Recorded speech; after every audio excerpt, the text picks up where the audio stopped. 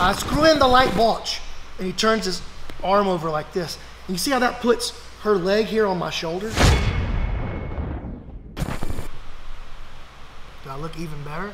Oh yeah. That's hard to believe, but I believe you. I want to start out by showing you guys kind of the 20% of the techniques that are going to yield the 80% of your results from this position. I should also start out by saying that this is all straight out of the Eddie Bravo playbook. So he's the best resource in the world on this stuff. So I owe a ton to Eddie Bravo, and I owe pretty much all of this game here to Eddie Bravo. Now, having said that, the first technique that I'm going to show you is the electric chair. And for me, in the way that I do the lockdown, this is the real staple technique. So honestly, when I get to the lockdown, this is the technique that I'm going to hit probably 75% of the time. And so if you end up playing it the way that I do, that's probably going to be the case for you as well. So this can be a submission. A lot of people think of the electric chair as a submission, but I really don't treat it as a submission at all. I count the submission as a bonus. Like if they tap, awesome. But generally speaking, I'm going to get the sweep with this, and then I'm going to pass. Or maybe I slide into the vaporizer from the electric chair. But here's the way this is going to work. Let's put our feet down this way. We're going to start with her in the underhook, and she's got a nice tight position here. I need to open her up.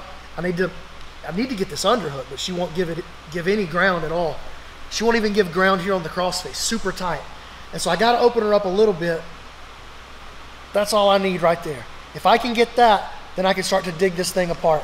I'm going to take my hands, I'm going to roll them like this. And I'm going to build a frame right there under her jaw. Well, it can be this way, it can be this way. Just whichever is more comfortable to you. Both work well. But I'm going to now pull my knees to my face, and then I'm going to whip the legs this way. So we call this a whip down. When I do that, she has the base. I have to punch her in the jaw sometimes too. Not always, but sometimes.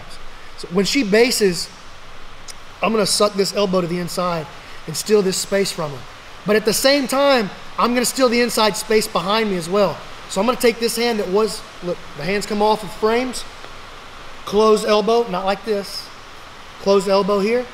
And as this hand comes off of a frame, I drop it here in my back pocket. So I've got my hand on my hip and I'm under her leg. I've got the lockdown tight right now. Now I'm going to bump my legs and I'm going to go to the other side. So look, I use my knees. I pull my knees to my face. That's how I move her. I don't struggle with her here and try to throw her to the other side. That's crazy. I mean, even with the size difference here, it's not going to work. So I move her by pulling my knees to my face. And now I've got the underhook on this side and I stretch and land on this hip.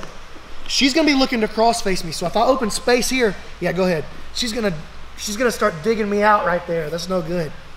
So I'm constantly thinking about moving her up with my knee, go back, with my knee and with my hands. I'm going this way. And I'm constantly thinking about closing myself into this space here so that she can't cross face me. So kind of go active with your cross face there. Go ahead. I'm gonna get down in here into this position, down low at the hip. Once I'm down here now, I'm gonna bump and I'm gonna stretch to here. I want this arm to go up just like this. I don't wanna fight her. Here, come on over. I don't wanna fight her with her leg here, like be strong with your leg. Pushing back on me like this. So this is a technique that Elio Seneca showed me. It's awesome, and he's one of the best half guard players ever, by the way. But he takes this hand and he turns it over like this. He calls it the light bolt. He says, screw it in the light bulb. But actually he says, I screw in the light bulge. And he turns his arm over like this. And you see how that puts her leg here on my shoulder? So now she's shelved into this position and she can't muscle her way back down anymore. This hand's gonna check the tricep over here on this side. You can do this one too, but this is just way easier to get. And now I'm gonna stretch my arm, stretch the legs, and land on my side. So I'm gonna land over here. Nice tight lockdown, right? I'm making pressure here, arm is still up. And if I feel like there's tension, I'll check the sub. So there's a couple of different submissions you can do here. First one is just the regular old electric chair. So I'm gonna check her here. If she doesn't tap, but she's still tight. I might think about coming up. So what? Watch. I post the hand, and then I push up to my elbow. But I'm keeping this pressure here, right? Even if I bring my hand back in, I don't bring my shoulder down. I'm always like this. Even if I'm bringing my hand in, my shoulder stays in position. Now, if I want to try the submission, I'm going to stretch her out, and I'm going to push away and go belly down as I put my grip together. Either an S is fine, a gable is fine, whatever works for you. But now I want to posture up and stretch her out as I go down. And I can feel with Mccaghren, she's tapping, but man, there's not that much tension in that. So she's super flexible, which is why we're using her, so she doesn't get hurt. When I feel like it's just too much work over here, I'm going to look for the sweep. Ooh, you know what? I do want to show you guys one other submission right here, actually. So this is something that Josh McMurray, he may have been the first person I saw actually using it. He's one of my brown belts. But Chris Herzog's the first guy that we learned it from. It's a hip coil. One of just a few hip submissions that I know. So look, I'm going to bend her knee down and kind of crunch in so that I create a bend in her leg right there. You see that? And now I'm going to pull this towards me and turn my shoulder to the ground. And it makes like an Americana on her hip. It's like I'm doing this to her hip. Pretty cool. You can bend it here, here. Start to stretch it right there. Bam! It's pretty cool. Anyway, Josh actually would hit that all the time. I'm going to move on to the sweep. So I stretch here, and I want to come up at this angle over here. I don't ever want to get caught holding her down like this so that she puts this position back in. So be strong right there. Yeah, like it's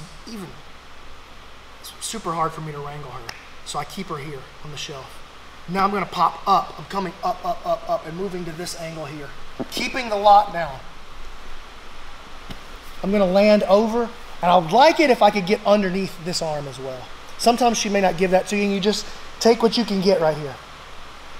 I'm going to walk to the center with my knees, and now I'm going to take the inside leg out and move her knee across. I do that so that she can't recover her guard. Move her knee across, slide up into position, and take that elbow.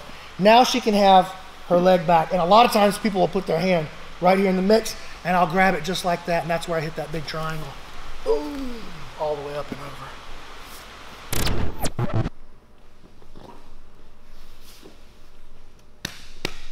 Yeah?